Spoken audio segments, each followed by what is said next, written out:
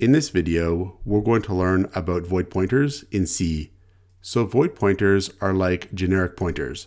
They're pointers which are not associated with a data type. So you've probably seen pointer variables that are associated with a data type. For example, a pointer to an int. So here, if we declare an int variable a, and we assign it the value 5, then we could declare a pointer to an int variable called x with int star x. And we could assign it to point to a with is equal to and a. So the and operator is going to give us the memory address of a, and we're going to assign that to x. And we say that x points to a when we do this. Now, what x is really storing is a memory address because x is a pointer. If it's a pointer variable, it stores a memory address, whether it's an int pointer or a void pointer or a double pointer. The int type here is telling us what x is pointing to. So x is pointing to an int value, in this case, a. We could use this int value by dereferencing x. So here we could have printf, and then we'll have %d \n to output an int value followed by a new line. And then we'll have here star x. So star x is going to dereference x. It's going to get the value that x is pointing to, the value stored in the memory address that x is storing, which is going to be 5. And we'll output that here. So if we save, compile, and run the program, we'll get here 5.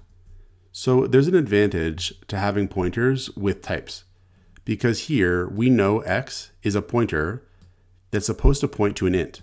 But if we had a double variable, let's say double b is equal to 3, and then we try to assign to x the memory address of b, the compiler is going to flag this because this type here tells the compiler this pointer should be storing a pointer to an int value, not a double like b.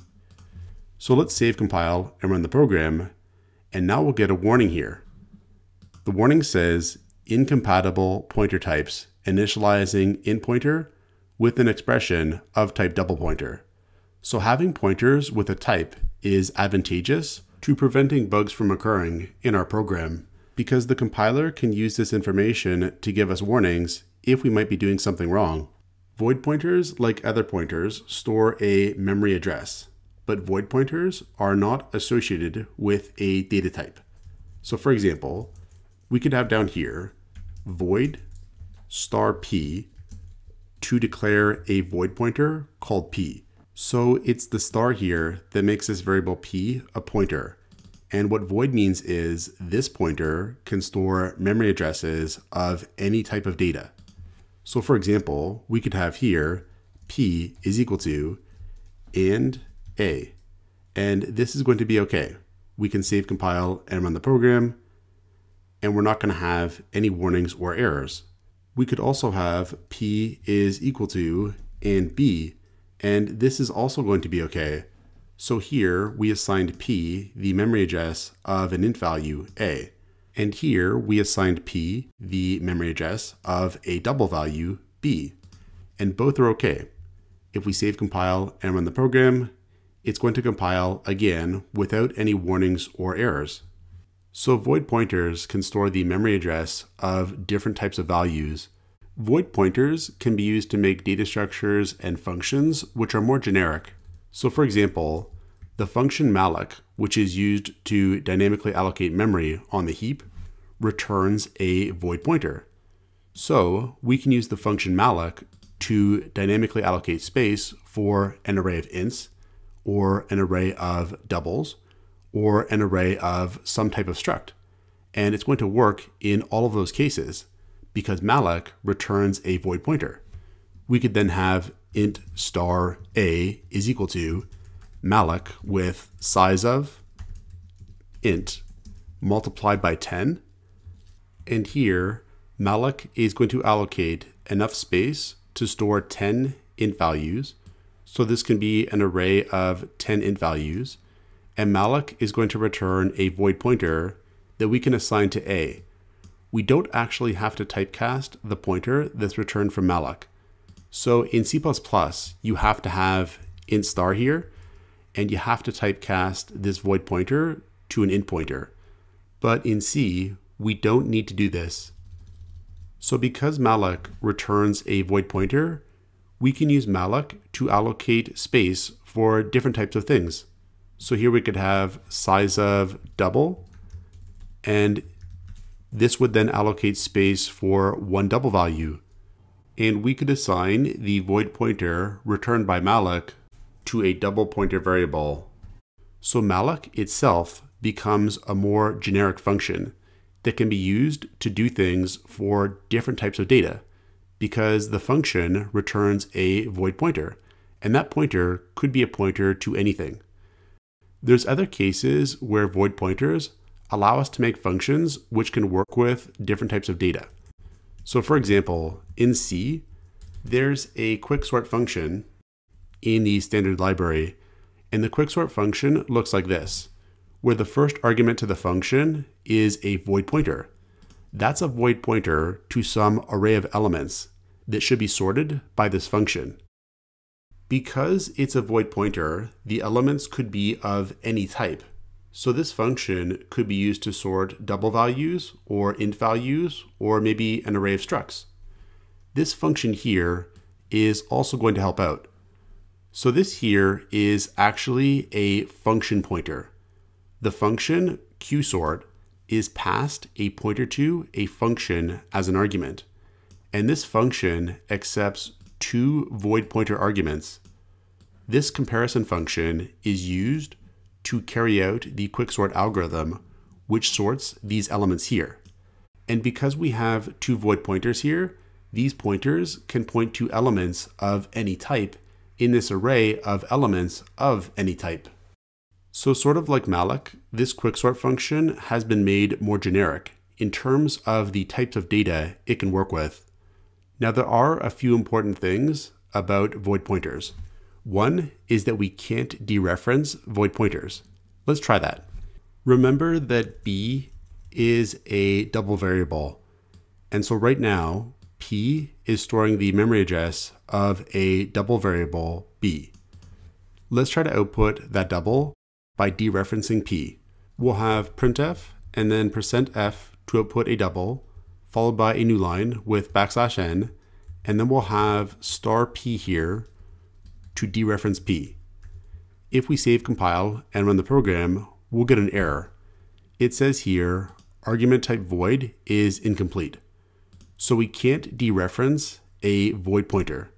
When we dereference a pointer, we say that we get an object of the type that's associated with that pointer. But in the case of a void pointer, void is an incomplete type. So if we dereference the pointer, it's not going to work. Now the other thing with void pointers is we can't always use pointer arithmetic with void pointers. It depends on the type of compiler we have. So let's go over pointer arithmetic.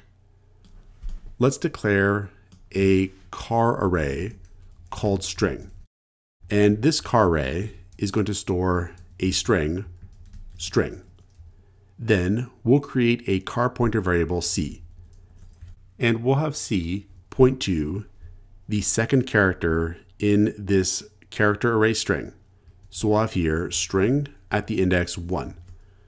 So this here is going to give us the memory address of this t character here. And we could dereference c to output t.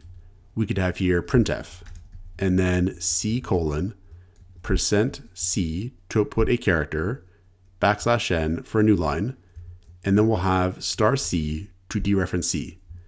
If we save, compile, and run the program, we'll get here lowercase t. We could use pointer arithmetic with this c char pointer variable. We could have here c is equal to c plus 1. What this is going to do is not add 1 to the memory address that's stored by c. What it's going to do is advance the pointer one character in memory. So c is now going to point to the next character in memory, which is going to be this r character here. So if we output the character that c is pointing to, we'll now get R. Let's try that. We'll copy this and paste it here to output the character that C is now pointing to. We'll save, compile, and run the program. And now we do get R. So with non-void pointers, we can use what's called pointer arithmetic to manipulate what the pointer is pointing to. With void pointers, according to the official C standard, we can't use pointer arithmetic. But that said, the GNU-C compiler and many other compilers do support using pointer arithmetic with void pointers. So for example, we could have P is equal to and string at the index 1. And here we've made our void pointer P point to the second character T in this string. We could then have P is equal to P plus 1.